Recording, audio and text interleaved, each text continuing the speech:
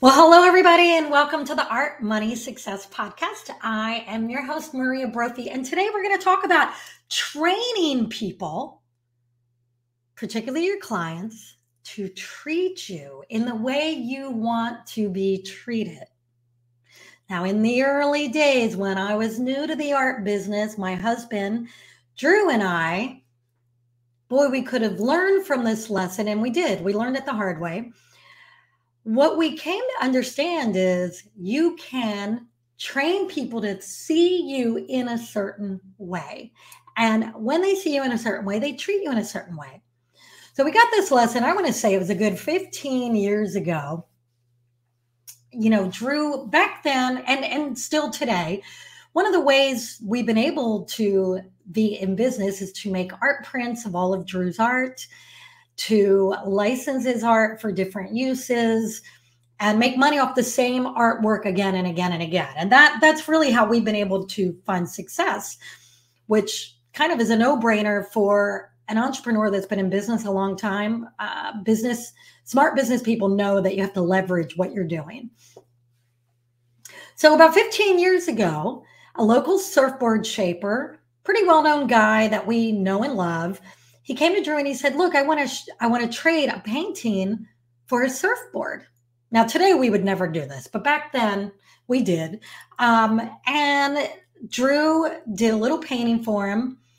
And before he gave the painting over, we got a high-res digital image of it, like we do with every piece of art before it leaves, because if it's good enough, we're going to make prints of it.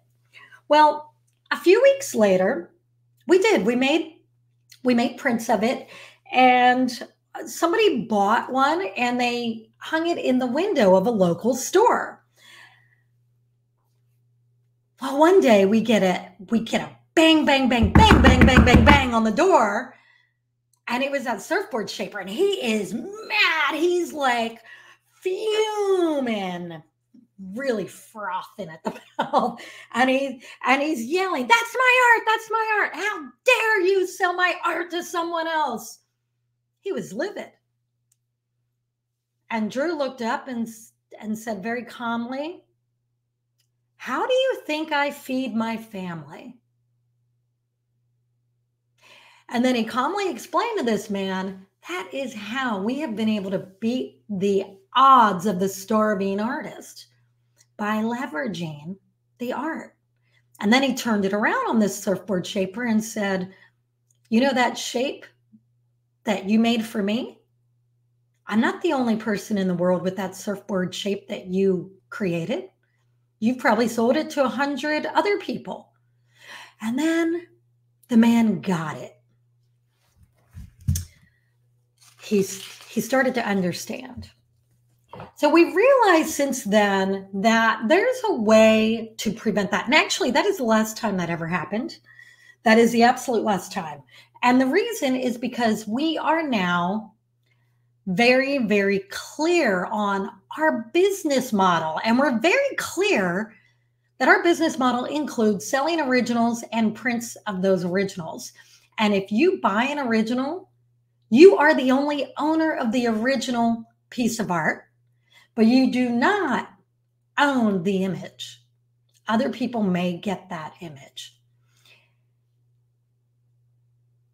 My husband, Drew, always says you train people how to treat you. So people come to expect how they're going to treat you. So for example, if you're somebody that's always giving stuff away and you're always doing free things for charities and you're kind of wearing yourself out because you're giving away more than you are receiving in your art business, you have trained people to take and take and take without giving. You can turn that around. Okay, so in my book, Art, Money, Success, I have a whole chapter on this, and I'm just going to read this little list that I made. I'm just going to read it to you. And that is, the list is, you can train people to treat you the way you want to be treated by, number one, being verbally clear of your expectations in the very beginning of your relationship with them. Number two, being very consistent in your policies, including your pricing policies, how you meet deadlines, and how you expect to be paid on time. Number 3, valuing your own time and your family's time and your children's time enough to not allow people to waste your time for things that don't pay you. And number 4, setting boundaries and sticking to them without apology. So over time, word gets around, people get used to how you do things, and they come to respect you. And eventually you realize, hey, I don't have any problem people in my life anymore. I guess I trained everybody around me how I want things done. So I'll read another part out of my book. It's titled The Bad Client. One artist I worked with wanted help dealing with a bad client. She said the client paid her well, but they had a dysfunctional relationship. The client would text her at all hours of the day, night, and on weekends. Can you relate to this? She felt compelled to answer their texts within minutes, or they would constantly hound her. She felt trapped. She had no free time for herself or her children or her husband. She said this client was like having a bad boyfriend. So I explained to her, it's not the client's fault, it's yours. You have set this expectation for the client. This is an easy fix, and the fix is this.